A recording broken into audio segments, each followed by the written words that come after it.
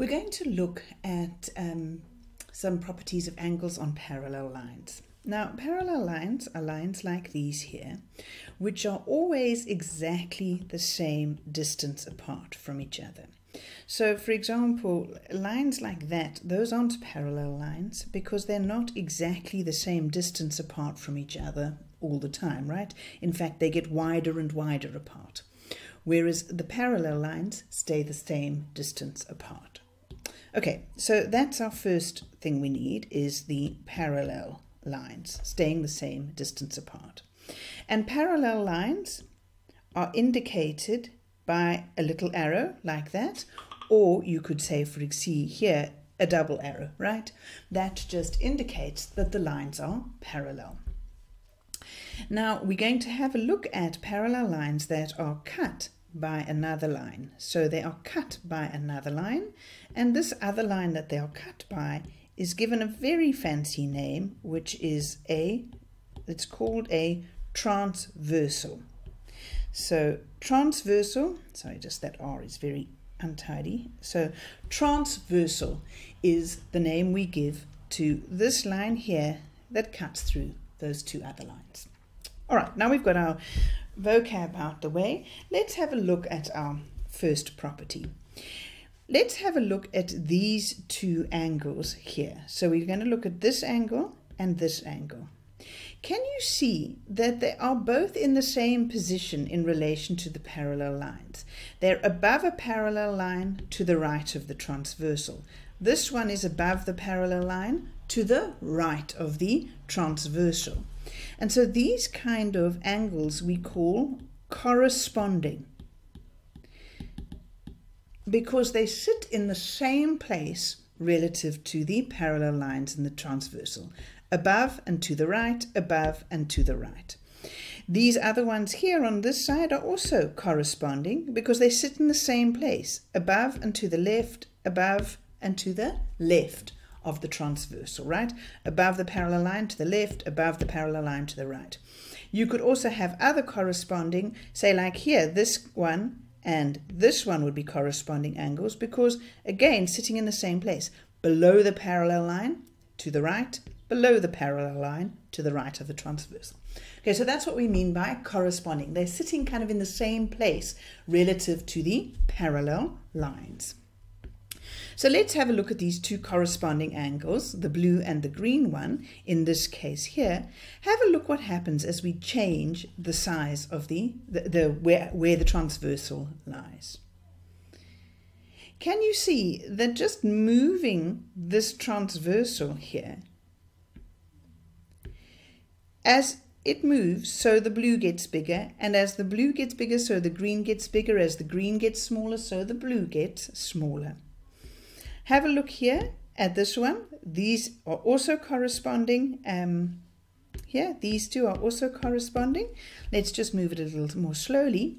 Can you see, as you're moving this transversal, as it moves, it makes this green one smaller, but it's also pushing in the same direction, making the blue one smaller, because they're basically in the same place relative to the straight line and the transversal.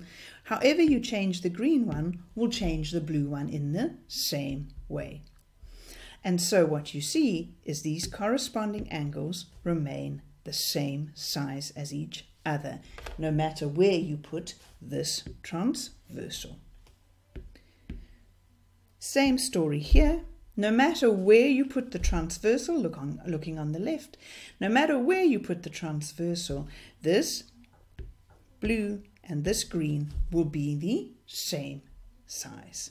So corresponding angles are going to be equal.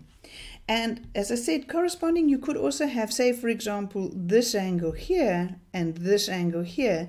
They are also corresponding angles, and they will also be equal. Doesn't matter where you put it on the transversal, where you put the transversal. And another pair of corresponding angles could be these ones here, right? This one and this one, right? Because they're below the parallel line to the left of the transversal, those two blue ones. Both are below to the left. And those also, as you move the transversal, doesn't matter where you put it, are going to be equal to each other.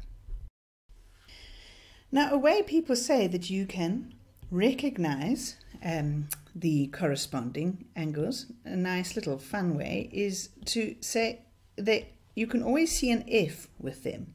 They're tucked into the same place on the F. So if you draw this F, can you see this funny F, capital letter F, right? It's looking like that. Can you see that you've got your corresponding angles are in the same place?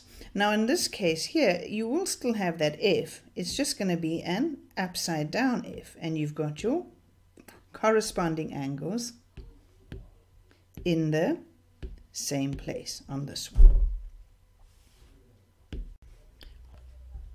The next set of angles we're going to look at on parallel lines are angles we call alternate angles.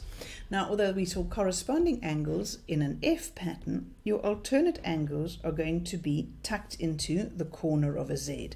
Now, your Z can either be nicely normal way round Z, or in fact it can be like this one, a back to front Z. In other words, it could look like that, a back to front Z, and your alternate angles are tucked into the corners. And sometimes, like you'll see with this one, your Z is kind of spread out, but it's still a Z nonetheless. And those are your alternate angles. Now, if you have a look at the little videos carefully, you will see that again, no matter where we put the transversal, your alternate angles remain the same. So have a look there. Can you see as the green gets smaller, so the blue one gets smaller? Have a look at this one where we've actually got the sizes labeled in, and as you move the green and the blue, you will see, as you move the transversal, the green and the blue remain exactly the same size as each other. So your alternate angles on parallel lines are equal to each other. The last angles that we're going to have a look at are angles called co-interior angles on parallel lines, and these are typified by a sort of, well, if you want to sort of see them quickly and easily, they're sort of typified by a funny sort of U shape.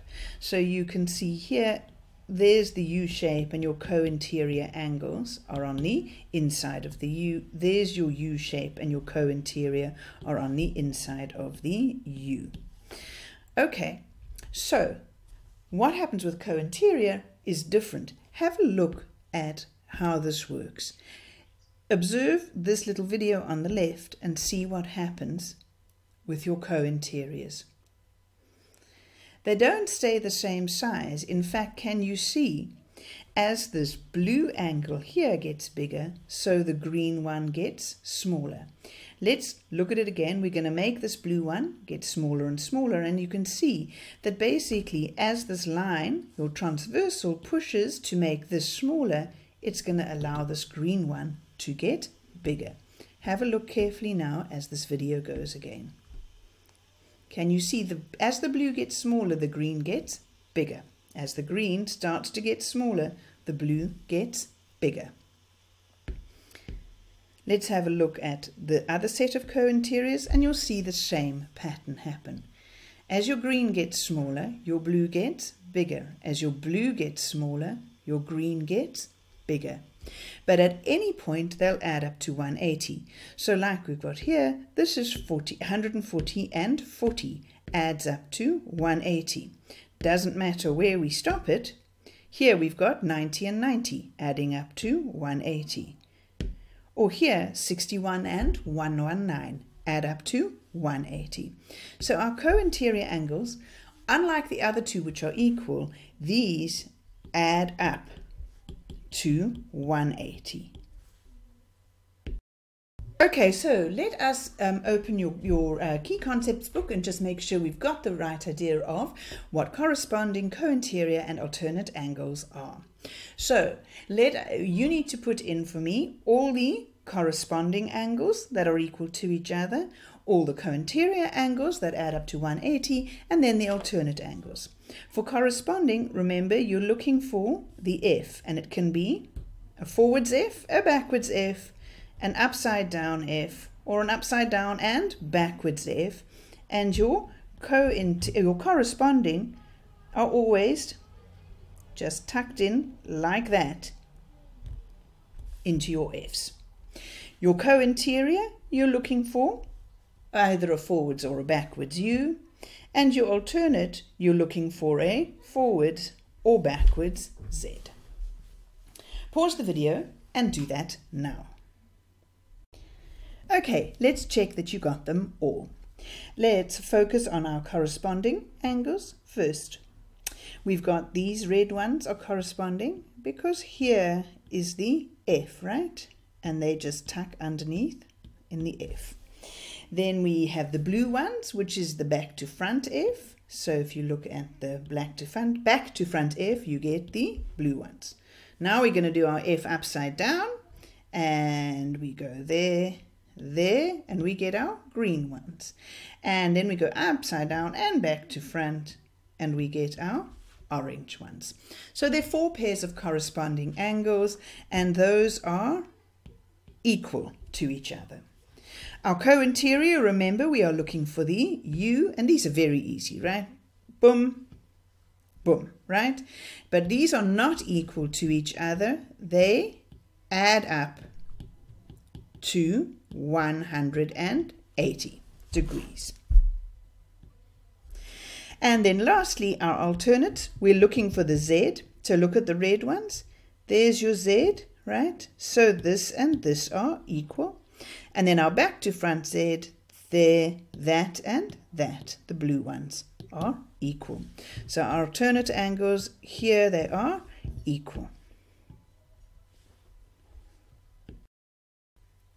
Okay, let's have a look at one example to finish off.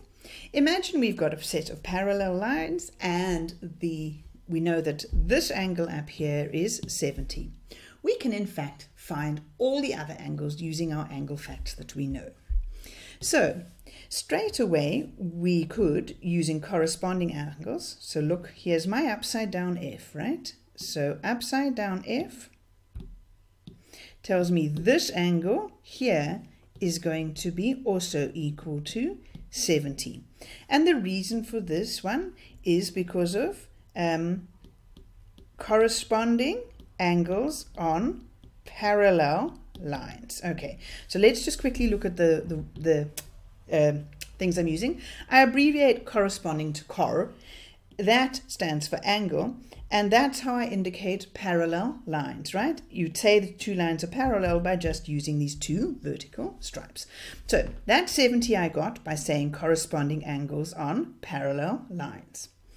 Now here you go, I can see I've got my U here, so I can use co-interior, and I can say this one is 110. This will be co-interior angles on parallel lines. Now hopefully you also saw immediately, actually I could have just used what I had in my from the previous work, which was that these 2 are adjacent on a straight line. So this I could have got this as 110 by just going with adjacent on a straight line. So following up with that idea, can you see from there to there I can just use vertically opposite, because 110, 110, vertically opposite, and 70, this one will be 70 as well because of vertically opposite. All right, let's go back to using some of my parallel line stuff. Can you see my back to front Z here? My back to front Z here will help me get that this is 110.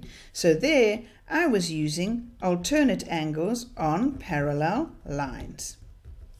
And just while I'm busy filling in all my reasoning, this was vertically opposite I used to get that.